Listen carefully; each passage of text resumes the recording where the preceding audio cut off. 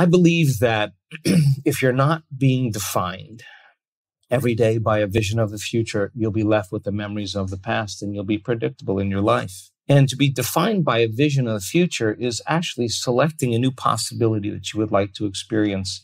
And that possibility already exists in the quantum field. And in order for you to get creative, if you said, what would it be like to be happy?